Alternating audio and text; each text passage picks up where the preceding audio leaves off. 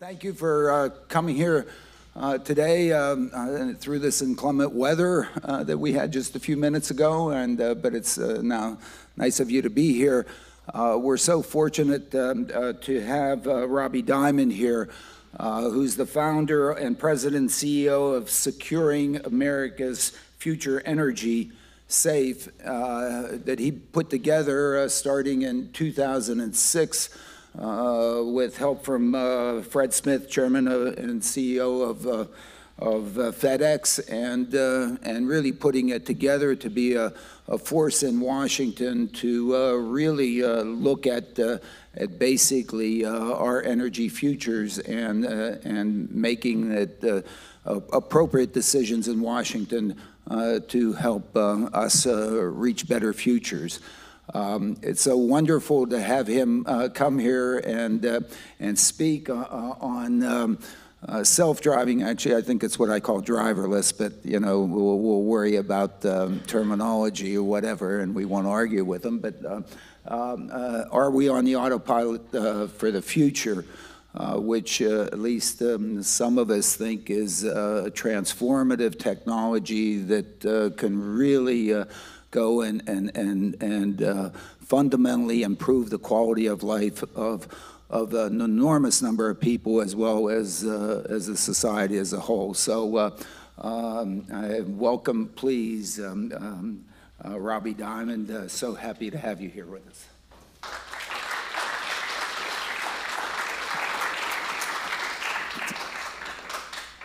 Thank you, Alon. That was thank you for hosting me last night for dinner. Thanks for a great meeting before, and thanks to everyone here for meeting with me. It's been a totally, I'm turning on my clock, a fascinating and enjoyable time, and thank you. So first of all, if this is a great lecture, you'll all be here because you hear lots of stories when everyone says, "I wrote it on a napkin." Well, I really did write it on a napkin. So let me know if I should save the napkin or I should just burn the napkin. Self-driving, are we on autopilot? So basically the question is, are we on a clear path to the future, or will we hit a wall? Before directly answering that question, let me take you on a little journey of oil. Because as you heard, we do care about the impact of oil on our society. So first of all, in 1850, so these will be a lot of pictures and a lot of dates. I'll talk very fast. There are a lot of slides, and I'm happy to stop and answer questions later. It starts here in 1859, Titusville, Pennsylvania, really the first industrialized oil well. In 1901, Spindletop, Texas, we find a lot of oil. Now that sets the stage, for a new oil economy. In 1886, we have Benz invent the internal combustion engine, and he patents the gasoline-powered auto. Now, thank God, I guess, at about that same time, we found oil here, which is the first oil that was found in the Middle East in Iran. In 1908, good thing they found that oil, the Model T starts rolling off the line, changing society as we know it. Now, big decisions are made because of oil, and this is maybe one of the biggest. In 1912, Churchill, he makes a revolutionary decision. He decides to turn the British fleet from coal power to oil, which is a better propulsion mechanism. They can go farther and they can go faster, and giving them the advantage. This is the HMS Queen Elizabeth, which is the first oil-powered battleship. Now, of course, when you suddenly depend on oil to fight your battles, you have to figure out where to get it. And if you're a country that has a lot of coal and no oil, you got to start owning oil companies around the world. Well, 1914 is ushered in oil into the theater of war. This is a transitional war going to a mechanized conflict, and these are troops defending, British troops defending the Abadan oil refinery from German and Turkish invasion. I'm just going to go through some events. Now, in 1919, oil overtakes kerosene as the propulsion fuel, and at that point, there's just no looking back in the oil future that we live. Now, oil also causes many, many wars and determines who wins and loses those wars. Now, many people, you know, I think people just don't think about it all the time, but really this is Pearl Harbor. Really, Pearl Harbor, why the Japanese bombed Pearl Harbor, one reason was because we had an oil embargo on them, and that drew the Americans into the war. Now here, this is Adolf Hitler, who said, unless we get Baku's oil, the war is lost. And that's actually Adolf Hitler cutting a cake that he was given with the Baku refineries because they thought they would get the refineries. Now, this entire battle for Baku led them to Stalingrad, which was the first major loss of the Germans and started to be maybe arguably the beginning of the end. I guess that speaks to the fact that you can't have your cake and eat it too. Ta-dum. So, you know, this is another major battle. I'm getting somewhere. The Ploesti refineries in Romania. So actually, this is the U.S. bombing that. It is actually one of the costliest battles of Air Force battles and losses of the U.S. Air Force in history. They lost, it was called Operation Tidal Wave. They lost 53 aircraft and 66 airmen. In fact, they went there because they were trying to get rid of you know, Germans getting the oil, just as the Germans were racing to Baku to get other oil.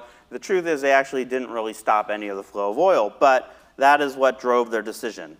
Now this is important for Uber and Lyft.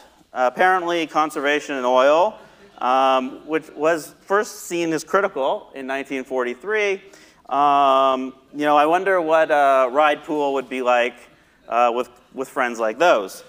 I haven't actually shared it with them yet. I got to send that to the CEO. Now, the instances, okay, before I go back, the instances at this point, you know, they're just incredibly geographically diverse, and they're everywhere, a lot of wars, and in Central America and other places, just people fighting for energy, of course. I'm just going to run through the highlights, mostly focused on sort of a very US perspective. You know, in 1953, we have a coup d'etat after the Iranian parliament decides to nationalize the oil companies, and the US government doesn't really like that, so they install someone called the Shah of Iran. Now, that eventually led to these guys. That's been a thorn in America's side for a while. And they like to threaten closing the Straits of Hormuz, where a huge amount of oil goes through. You'll read about it right now as they continue to threaten that. That's where our troops are deployed. In 1956, the Suez Canal crisis, so 2/3 of European oil went through the Suez Canal. That is why when it was nationalized by Nasser, the Prime Minister of England couldn't allow that, and he attempted to take it over. Now that botched attempt to take it over really was the, you know, some could argue really the beginning or the end of the British Empire, and really where the United States started taking the role of oil security in the world. In 1973, many people might not be alive. I wasn't alive actually, so I was just an apple in my parents' eye right at that moment. The oil embargo, which I think really seared in America's mind that there's an oil dependence problem. Now, up to that point, see, America was producing enough oil. Like in 1967, after the Six-Day War in Israel, and they tried to have an embargo, America just opened the taps. At this point, America cannot just open the taps, and therefore created this, incredible crisis. And it really, actually, I think, created the political moment for what America does in its foreign policy. There's something called the Carter Doctrine, which basically is President Carter who said that we will defend oil at all costs, around the world. That was the Rapid Reaction Joint Task Force, which became Central Command, which went from 2 generals to maybe 30 generals, and we'll go through that in a minute. We all know this country and lots of countries around that area, but just on the side, the Iran-Iraq War, really over oil in the beginning, Saddam Hussein wanting to take control of the oil markets, believing if he took over Iran, creating a terrible war. The first Gulf War, as President Bush himself said, we weren't there for broccoli, and that led, of course, to arguably, 9/11. Our troops are stuck in Saudi Arabia, creating problems, and then the Second Gulf War itself. And we still have troops there right now. A lot of blood and treasure really expended on this problem. Now, it really props up a lot of bad people in the world that don't share our values. We'll list some of them. Of course, we've got Vladimir Putin. Actually, the defense budget of half the budget of Russia is oil. John McCain once commented that Russia was essentially a gas station. And the truth is that if you look at their military expenditures, they correlate almost perfectly to the price of oil at that time. So when oil prices are high, they have much more money to create problems around the world. Some of these people are dead. We've got Saddam Hussein. The point is, it doesn't really matter who's there. The country they lead is essentially creates a dictatorship. It is called the oil curse for a problem. It's not good for us, and it's really not good for them. We've got Maduro coming off of Chavez. You've got the Saudi family. They like to take reporters, I guess, and chop them up and leave them in bags back to their country. Now, why are we there? Why do we care? You've got Teodoro Obiang of Equatorial Guinea. Another great person. Gaddafi, no longer there. But you know, when only 800,000 barrels of oil came off of Libya during the revolution, the price skyrocketed by $30. It does not take a lot. And then here's Sani Abacha of Nigeria. So if you actually look at this, big oil is not actually big oil. Many of us, you know, consider when oil prices go up, they call the oil companies to the CEOs to go to Congress to swear that they're not causing the price to go up. And as you can see, the largest private oil company in the world is actually ExxonMobil, and it's way down the list of all these national oil companies.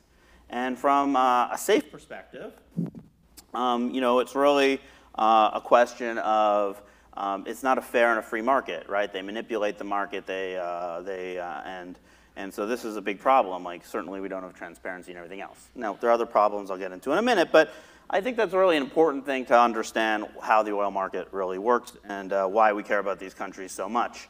And really, honestly, about MBS in Saudi Arabia, one could say that his whole plan to change the country might be that he actually sees some of the technology on the horizon. Some of them, McKinsey showed up. They said, you're in big trouble. People aren't going to use your oil in the future. You better figure something out. And so they said, oh, we're going to, you know, change our society and create a productive economy. Because right now, most of these countries live on rents. You know, they make this money. They buy off the people who want to overthrow them, and we continue on.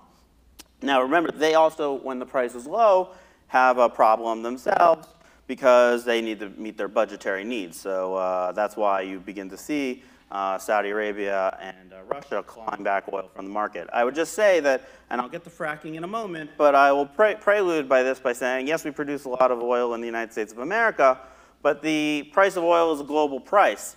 If we just became the #1 producers of oil in the world, and yet, 2 weeks ago, Secretary Perry is running to Saudi Arabia and running to Russia to basically grovel for them to put oil on the market because they want to put sanctions on Iran.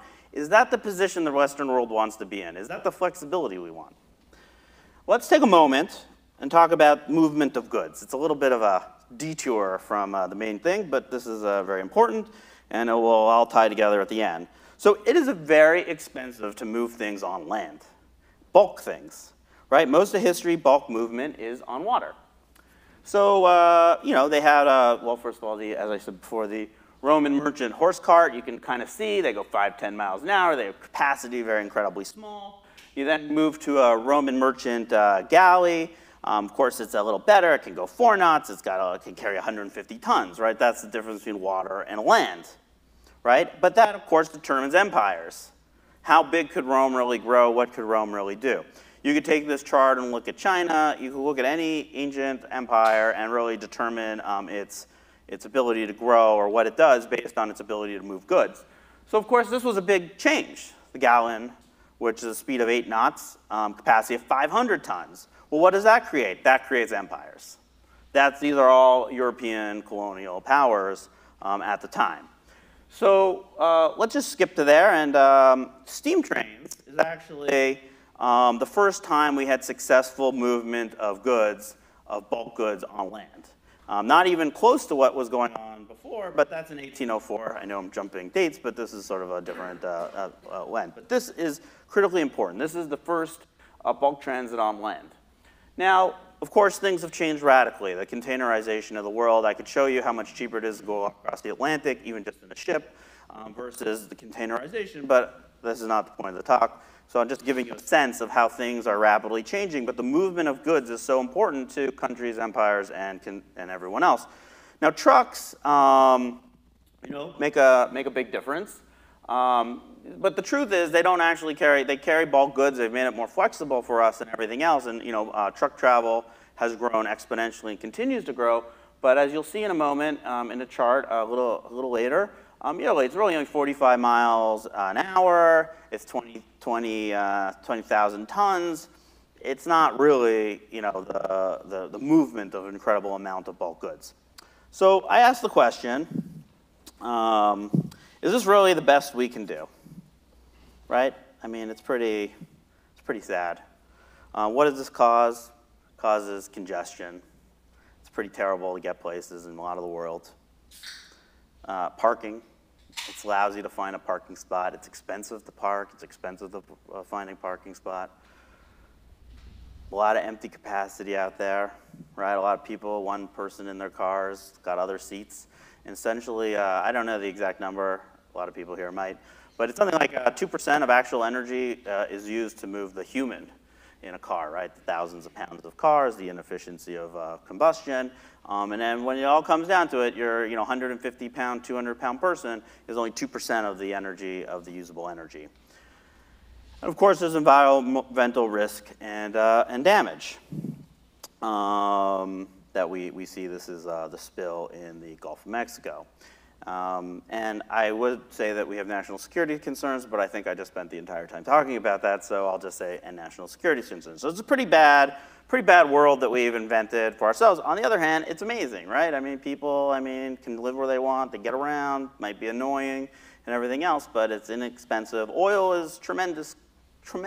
That's like, I think some people try to take out oil or think they can just, convince someone to go get an electric car. Like, look, it's like the greatest thing. It carries a lot of energy in a very small packet, and you can transport it everywhere. Like, as someone once said to me about electric cars, it was a great line. They said, the great thing about electric cars is they're great cars, but they got lousy energy, where oil is great energy, and it's just got a lousy car. And I think that's the dynamic we want to all solve for here. So what is going to change the world? So in 1997, this is our sort of fracking is invented in the United States. George Mitchell. And this is the beginning. As I said, we've just become the largest oil and natural gas producers. Now, from my perspective, as I also said before, it's not actually, in some ways it's radically changed things. In some ways everything's exactly the same, because of that global price, because of the manipulation of price. But important to note, it is, it's something. Now, there's a great book called Saudi America by Bethany McLean that just came out that really talks about how low interest rates actually drove this change. Yes, there was a technological revolution, but it was the ability of companies to get a lot of money. Because when you frack, I don't know how many people are experts in fracking, it's really much more like, some people call it like it's an industrial process. It's not like finding big pools of oil and using it. It's really, like a straw sipping, I guess, in your Slurpee at the end of the Slurpee when you need to get the final piece of ice. Now, in 2008, important, might not be the sexiest car ever, but it did beat the Tesla. It's the first mass-produced electric vehicle. Okay, that's 10 years ago, nothing. In 2009, Uber and Lyft launch. That's that's not a long time ago either. Just remember the fuel economy standards, which I'll come back to, that President Bush and the California are currently fighting about, didn't even know about Uber and Lyft, and that's when Obama was president of the United States. Now I'm going to put in 2 slides for people with graphs, just because I want to look like I do know how to have a graph, but also because I think they are quite telling. So since 2009, this is the T and taxi ridership. Just look at the speed at which Uber and Lyft have taken taxis' business. Now, they had a terrible competitor, the taxis, that are totally not sympathetic to so many people. But it's not only what they took away from them, but look how much they've grown the market.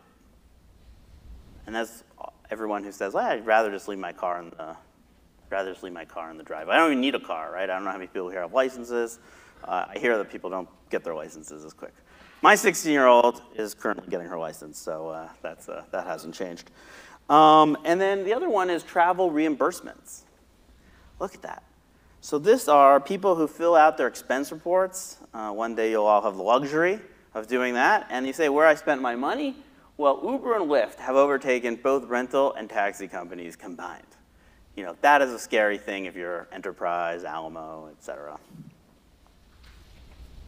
And like I said, it's the speed.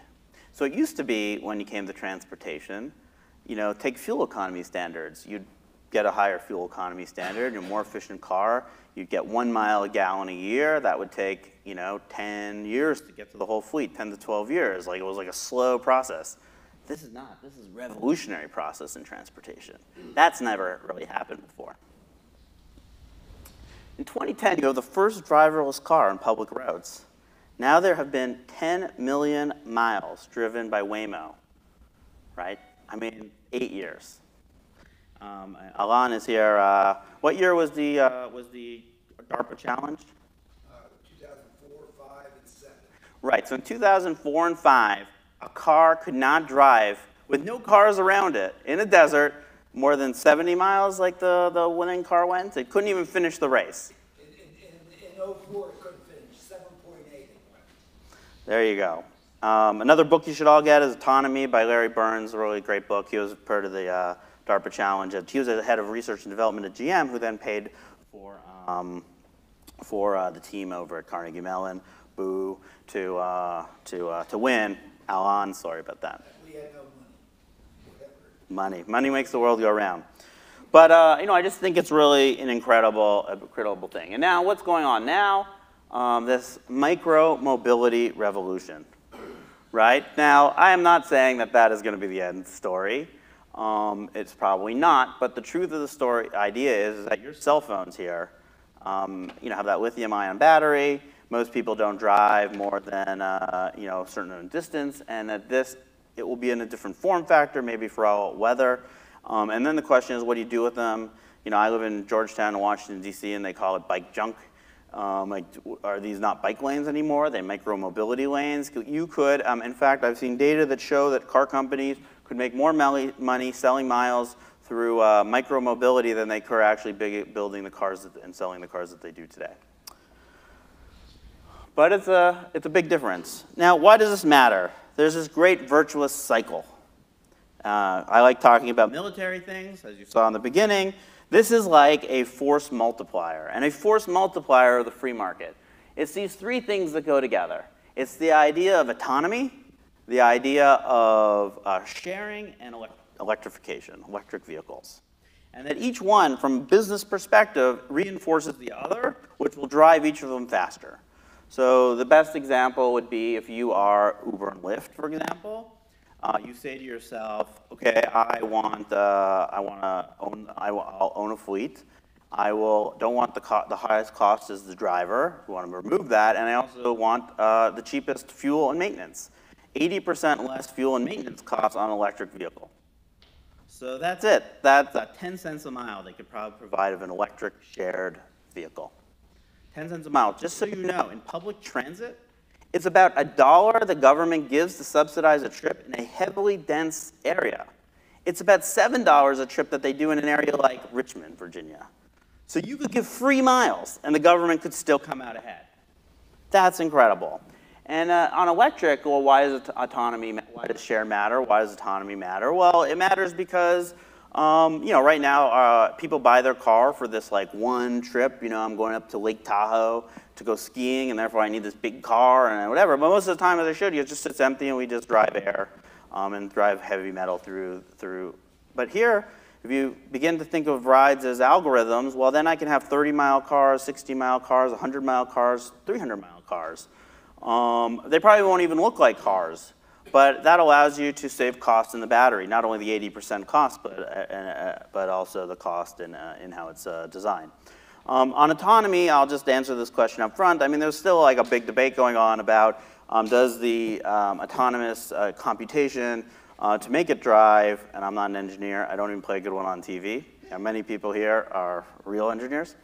The question there is do you need so much power that it will take all the power out of the cars? The answer is TBD, but I think a lot of people don't think so. And remember, the chips have not been designed yet. They have not been maximized or for efficiency of this. They're just beginning this fact. But over 60% of cars that are self-driving are currently electric. So who benefits from autonomous vehicles? So, well, first of all, we all benefit. I'll go through that. But there are groups of people whose lives will be forever changed in the way we live in our society. I believe that autonomous vehicles, if it happens and this whole thing happens, will be the greatest change since the Industrial Revolution. Absolutely, in my mind. Senior citizens, clearly a hard time getting around. There's a big problem in the United States and other countries. It's called it's called elderly orphans. They bought homes in the 1950s, 1960s in places that have no property values today. You took away their keys because they can no longer drive. That's it. That's over for them. You know how many people say to me when they think about driverless cars, it's actually the boomer generation that says, like, I just took away the keys from my parents and I really don't want that to happen to me. Well, disabled veterans, some of the same disability community. For example, my daughter has a wheelchair. And it's a profound difference when you live with someone like that or you have those problems yourselves to understand what they have to go through. Buses stink. Transit stinks. Calling them, you have to hours. There are people who don't leave because they don't know what time they'll be picked up or if the elevator in a subway system will work or not. We did a study that showed 2 million people who currently cannot get jobs because they're stuck at home could be employed. Low-income households, this is Alon's big thing, and I think it's totally true. If you look at where people live and their access to the ability to get to a job, it is dreadful. You can't get people to a job. That is actually a big problem. It's their ability. Bus routes don't go to these places. People don't live where buses actually go. And the ability to provide 10 cents a mile transportation for people to become gainfully employed would be revolutionary, actually outside the cities, let alone inside the cities. Saving lives. Right now, over 40,000 people die on American roads. 1.3 million people die a year in car accidents. And that's going up, probably going up because of our phones. Okay, because this is what people would rather do. They'd rather drive hundreds of 100 miles down a highway in a couple thousand-pound piece of metal and look at their email and die. So it matters, and it's under 40. It's probably the biggest cause of killers. Just this statistic. This is an epidemic. Okay, 1.3 million people in the world. Every day that you accelerated self-driving cars, if 94% of accidents are caused by human error, like once again, assumptions. You would save 3,000 lives a day. Now, is there a drug in this world that they would not expedite through the FDA that could save 3,000 lives a day? I don't think so. Why aren't we thinking like that? We have an epidemic, and there's a vaccine. Catalyst for growth. Look, we need to find productivity somewhere.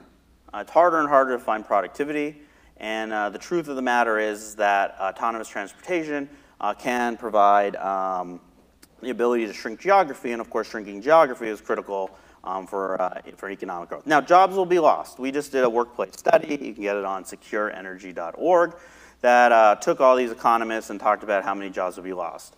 Now, first of all, the job loss, which is tragic in any sense, but the positives, the upside, so it could be worth over $1 trillion to the US economy every year. That has to do with just losses from accidents are in the I think it's like $800 million a year we lose from accidents in the United States of America, based on people losing work time, insurance companies, fixing cars, everything else, all the way to just getting goods to places or people having more productive times in their lives. So although it will cause an incredible amount of disruption, it's just like any creative disruption moment. There are the positive sides, but we definitely need to worry about it. I would say in our study, we really saw that most of the change is not actually in drivers of cars, it's the drivers of trucks. There is a current truck shortage in the truck driver shortage in the United States. There's about 85,000 truck drivers we need, which is why the cost of goods is going up currently in this really hot economy. And they're also incredibly, they're much older itself. So I'm not saying that we should put them out, but a business, this will, this is how productivity is made, right? We'll find more productive time with working in the cars or even just relaxing in your car and watching a movie. That matters. Now, many companies will benefit as well. We were talking earlier about, Verizon, because they'll be able to put a lot of movies in your car and Netflix and everything. Yeah, I mean, it is revolutionary. Now, cars won't look like cars. I can talk about that. That's one of the issues. Now, back to transportation of freight, which is why I bulk goods. I just wanted to bring this up here. And so it's 2018. They drove this driverless semi-trailer in Sweden, and they're starting to carry goods in it. Okay, that's pretty incredible. Now, this is actually not self-driven. This is actually remotely driven. So they drove this. I think they were sitting in Silicon Valley, and it was being driven in Sweden. Now, why that matters is, as I said before, or I might not have said it, the cost of moving goods is a function of equipment, fuel, and labor. So, of course, you're taking a gigantic component out of the shipment of goods. Now, this is really important. So, as I said before, trucks, yeah, they carry bulk, but they do it really poorly.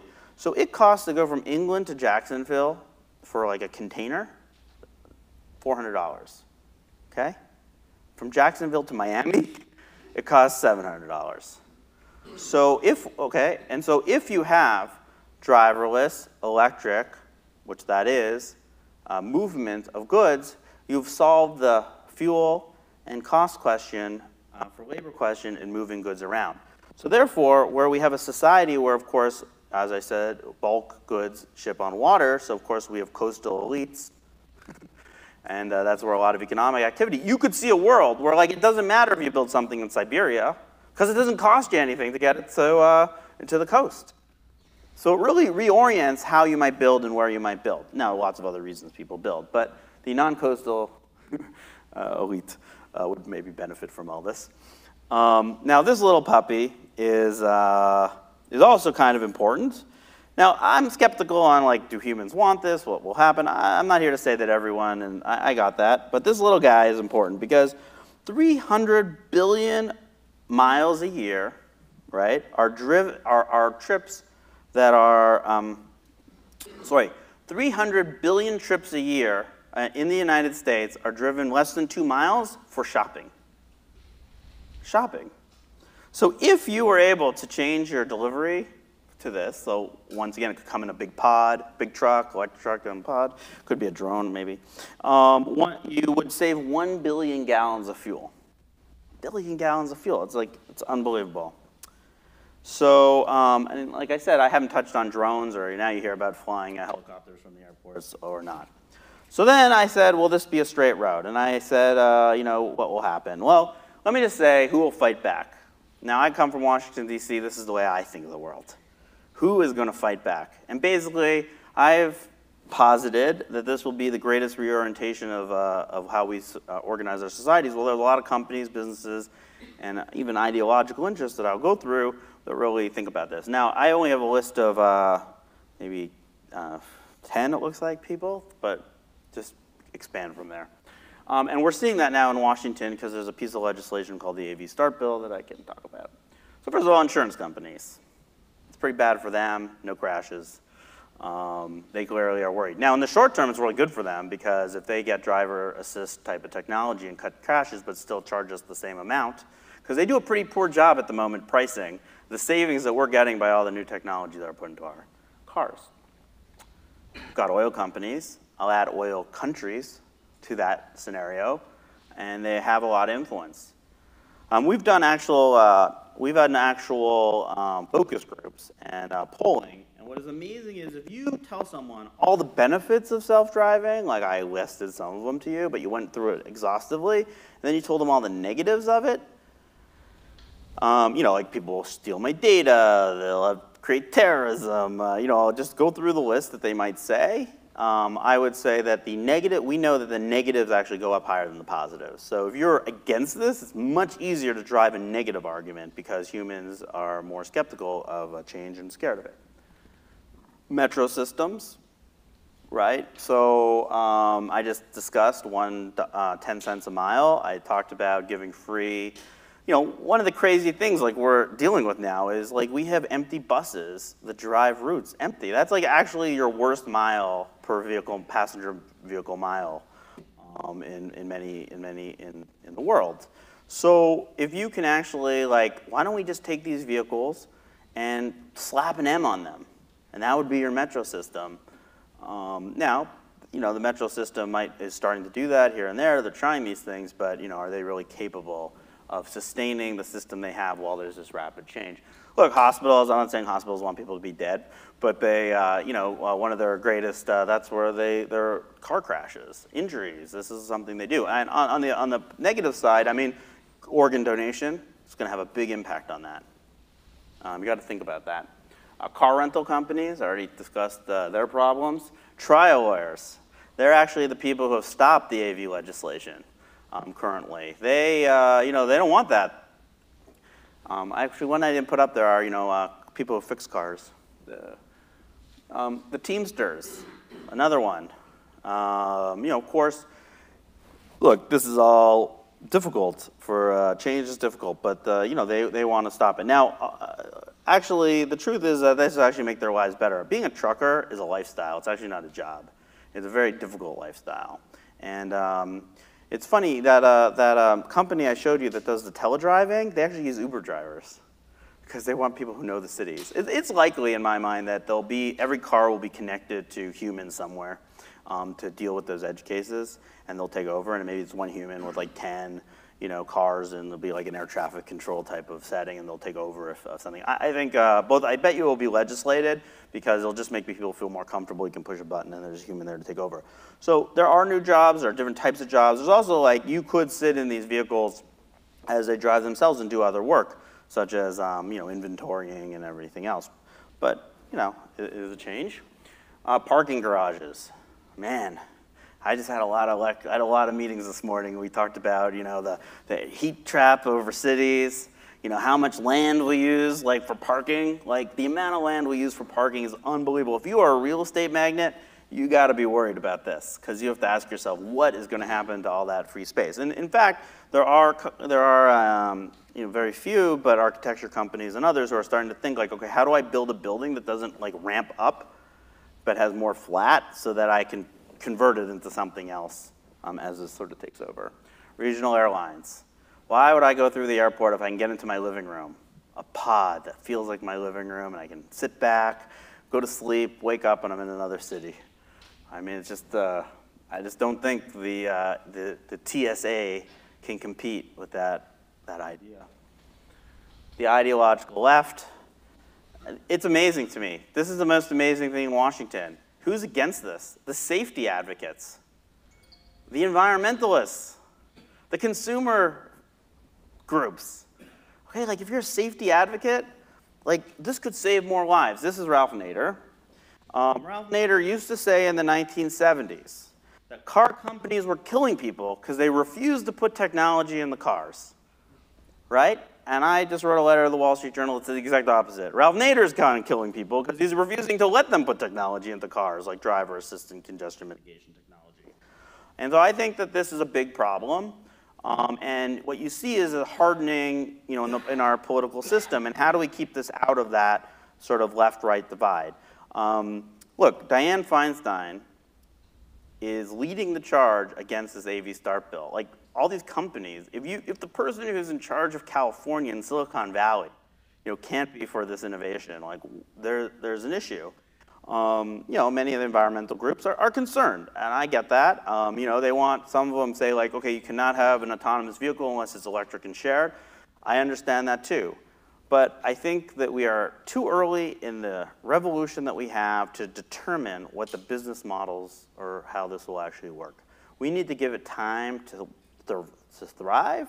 And look, if things are bad, that's why we have governments. That's why they are supposed to make decisions. But right now, they should not predetermine. What's frustrating a little bit here is, look, if you believe that our species is about to go extinct, which many of the organizations who are against this, what do they want? They want fuel economy standards, which I want too. But that's going like running, in a football analogy, you're on your 10-yard line, there's 30 seconds left, and you're running the ball down the field. You're never going to get to the end. You got to throw some balls. And these technologies really are put us in a position to do something dramatic in the transportation space, which is the fastest growing source of emissions, at least in the United States. and the ideological right.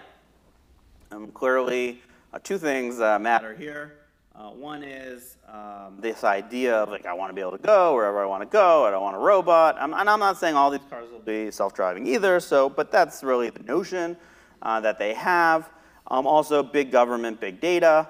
I think that many of them are concerned that Michelle Obama will be the president. She'll have some fitness campaign, and like you're overweight, and you want to go get a Slim Jim at 2 in the morning, and you'll order your car and say, no, you're overweight. You're not allowed to go to 7-Eleven to go to Slim Jim.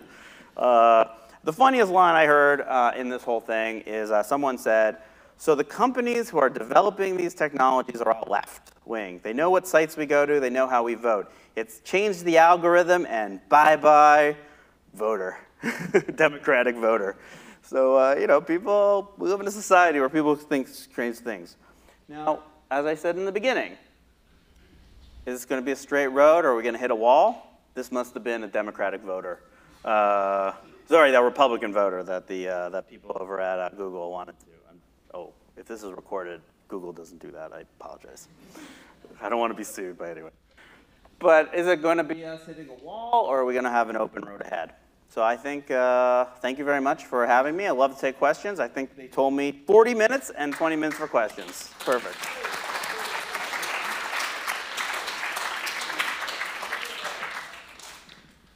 Over there. On one of your first slides, you had, is this the best we can do? And you showed some congestion. Can you speak up a little? Yeah, I'll speak more directly into the microphone here. One of your first slides said, is this the best we could do? And you showed a lot of congestion. But from my understanding, automated cars with no people in them will only increase the amount of cars on the road and therefore increase congestion. Right.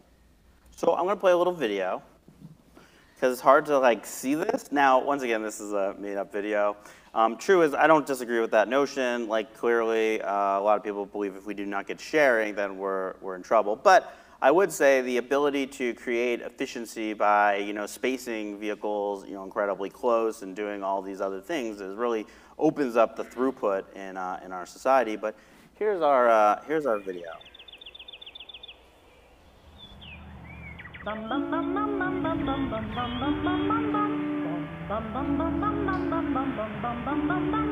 Mr. Summer, bring me a dream. Taking the cutest that I've ever seen. You'll have nobody to call my own. Please turn on your magic beam. Mr. Summer, bring me a dream.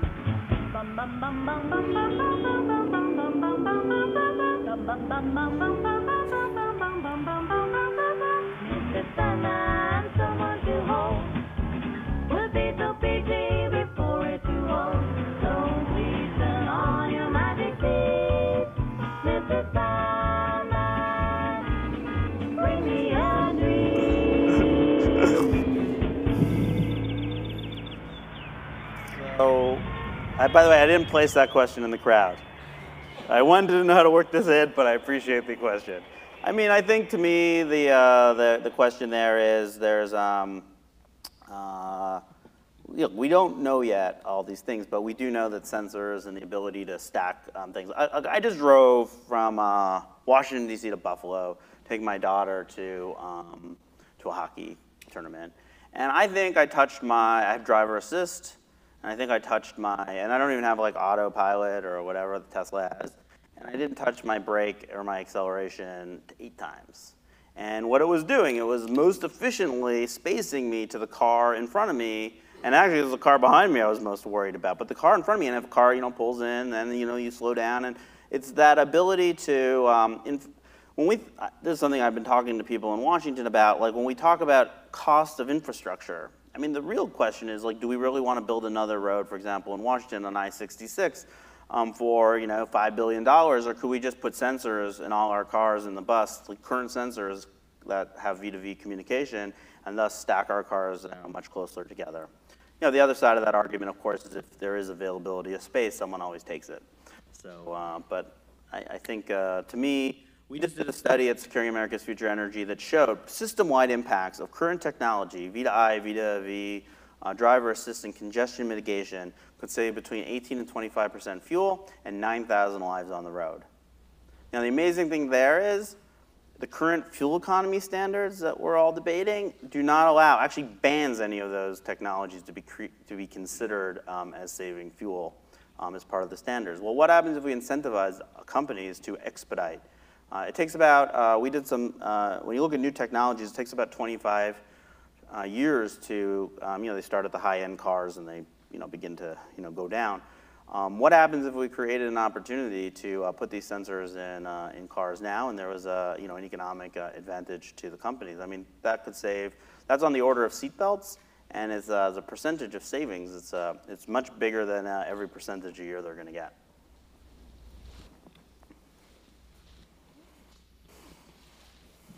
Hi. So I have a question regarding you were talking about how you think that AVs would be able to help disadvantaged regions where public transit doesn't really cover very well. So could you elaborate on that idea and how the economics work out? Because it seems to me that just because you switch the human driver with an AI driver doesn't necessarily mean the bus routes are going to change. So just so I didn't totally hear, it was a little garbled. Is that how transit? That was a transit question? Yes. How it becomes transit? Yes.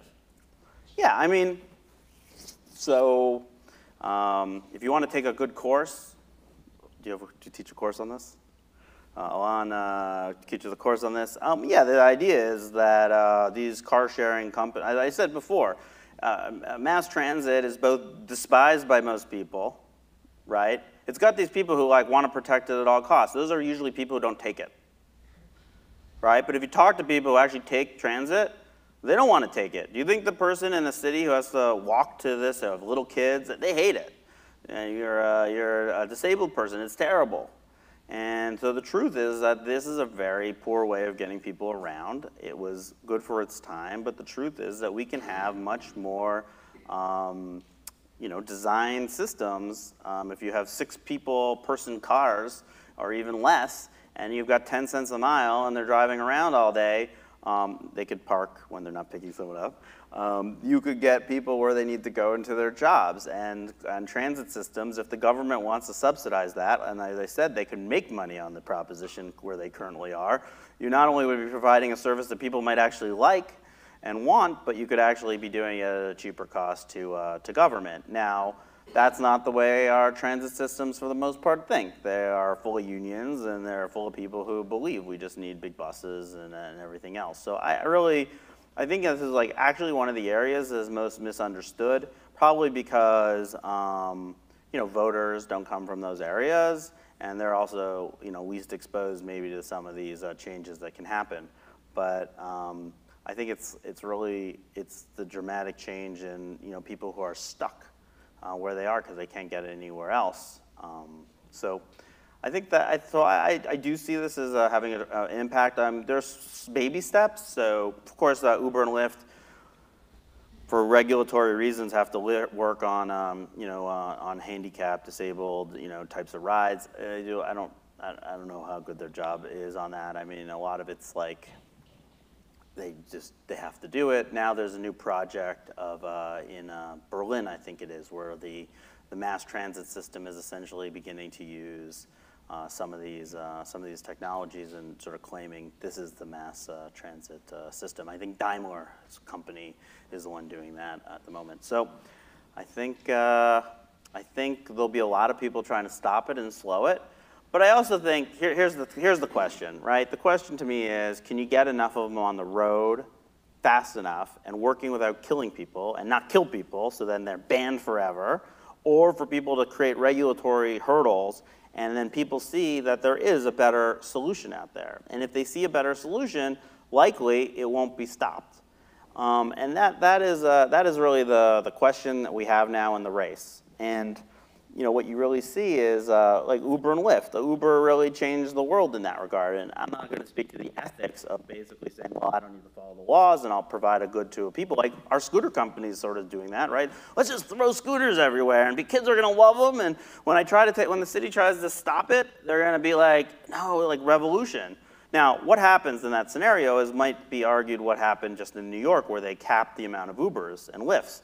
Because de Blasio got creamed by Uber, and it's a very famous story about him trying to many years ago trying to stop it. They had all their users, going to them, and it was like egg on his face. So when he had a chance to, stick it to them, he did. And what a terrible way for regulators to decide how many vehicles should be in a city. Then we should do something like congestion pricing, right? We should allow the good to be priced, and people will make decisions what to do. But I think this could be as transformative of any of the reasons to do this.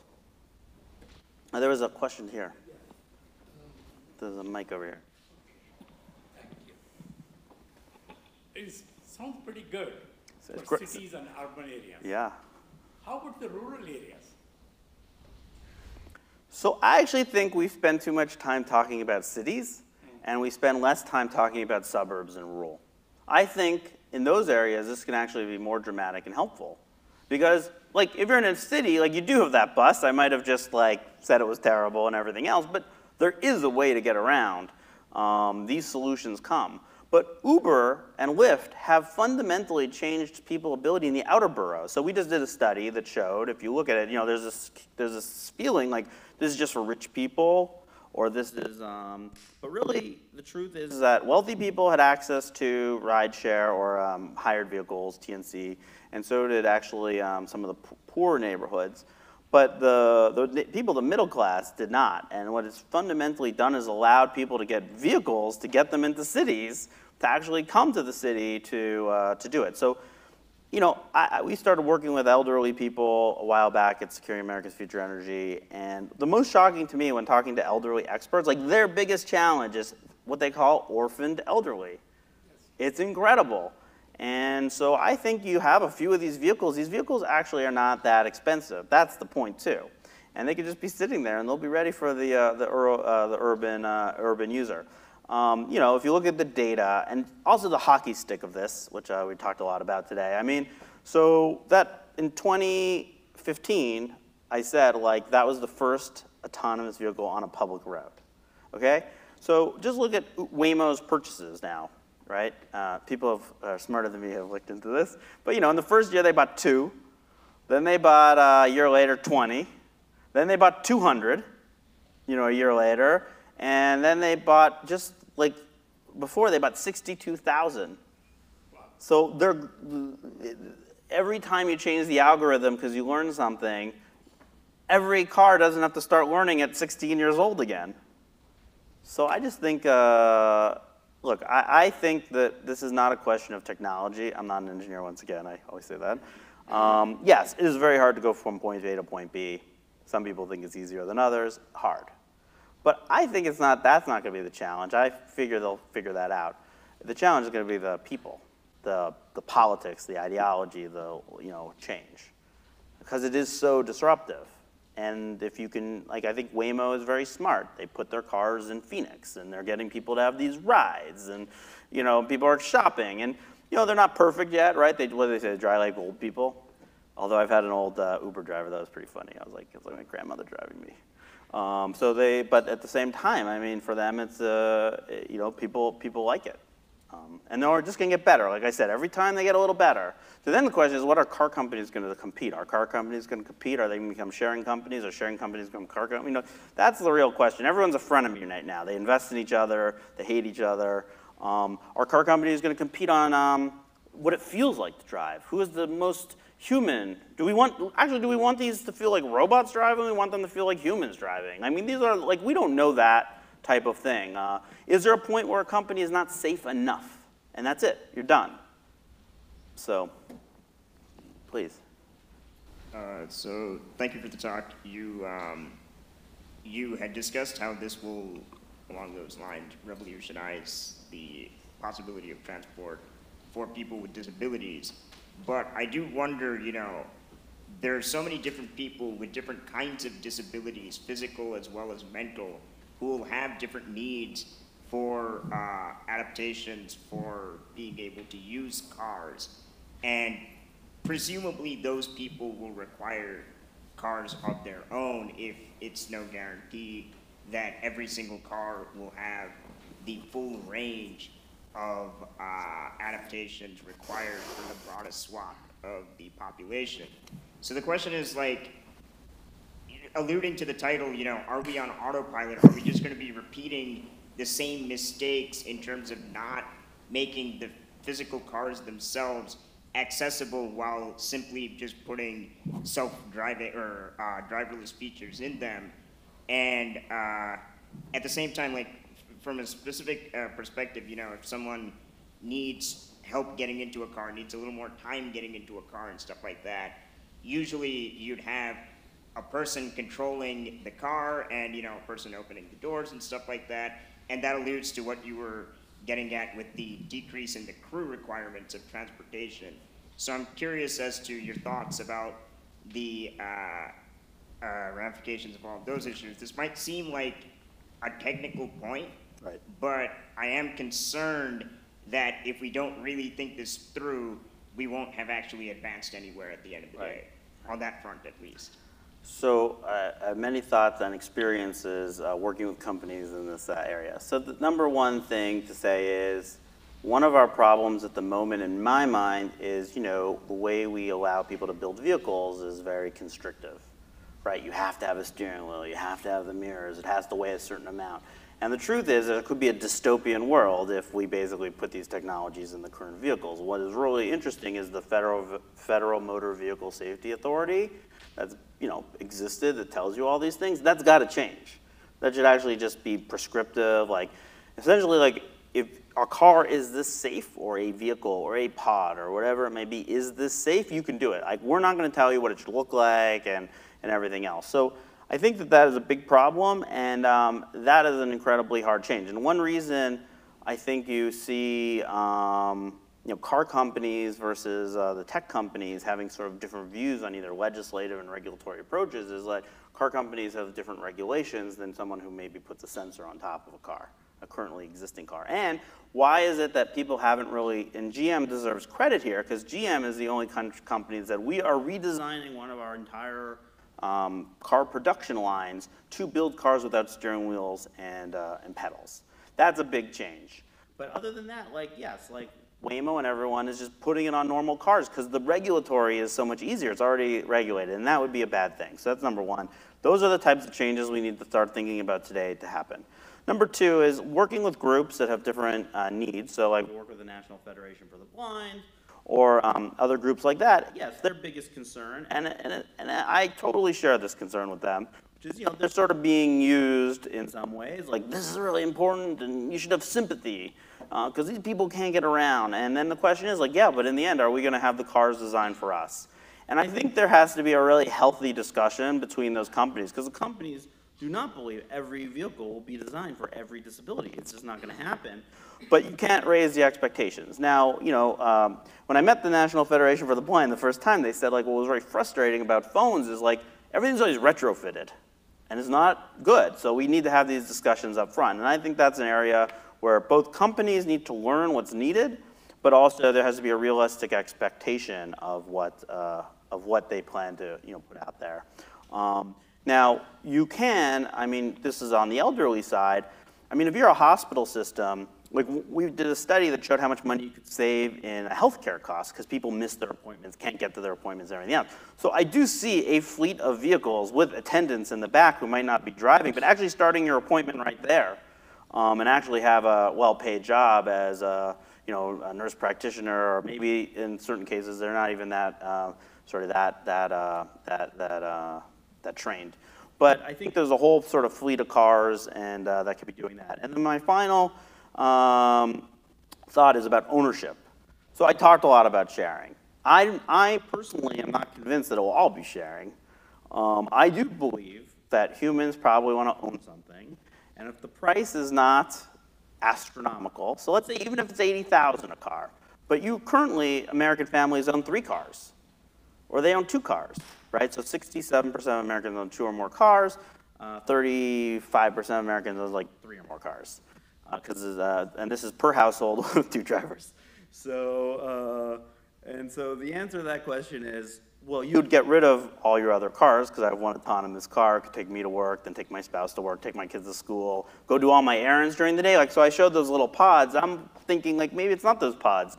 Maybe it's like, Yeah, Amazon is going to own the world. Why did they buy Whole Foods? Because your car is now going to be designed, or your personal pod with a fridge and a hot box, and it's going to like drop you off at work during the day, drive into like this Whole Foods depot, put your dinner, refrigerate your groceries. Like they won't come in your house without you wanting them in there, right? I think that's potentially odd. And yeah, you'll get to your car and everything will be there, dry cleaning and everything, and it'll be owned. And like people love throwing their stuff in their car. So I do think that the price point will allow, if one looks at LiDAR costs or camera costs and everything else, that there's a potential that there's more ownership than I'm sure a lot of people think is healthy in this space.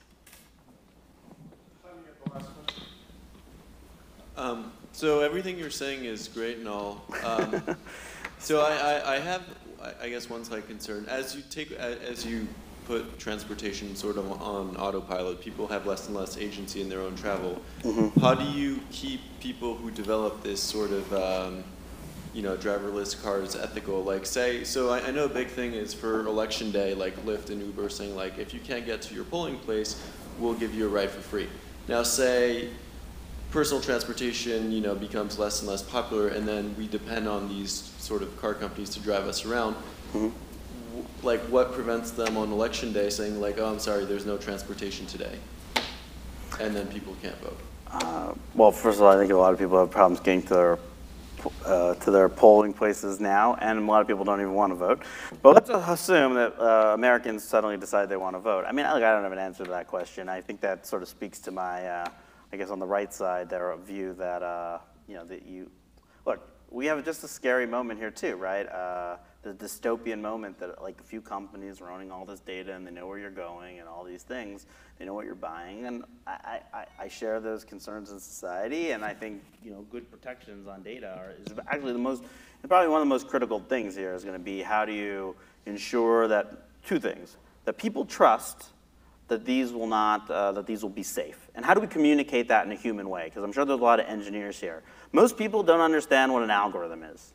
Okay, and saying like, oh, the algorithm worked or didn't work doesn't matter. Like, they want to know, is this as safe as the average driver? Is this 100 times safer than the average driver? Like, we need to figure out, as a society, how safe we want these things. Is it just safer than the average driver? And then that will be, a metric that can be measured. And the other one is this data question.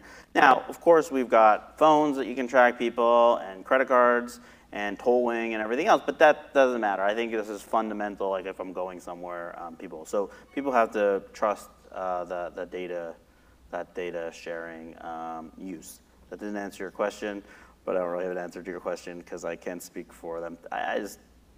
They want to make money. I imagine they'll get people to voting places. Okay, I will stop there, and I appreciate everyone's time, and I'm happy to talk to you after, or just you can get my contact information from the school here, and just send me an email if you want internships or anything else, please. We're in Washington. So great having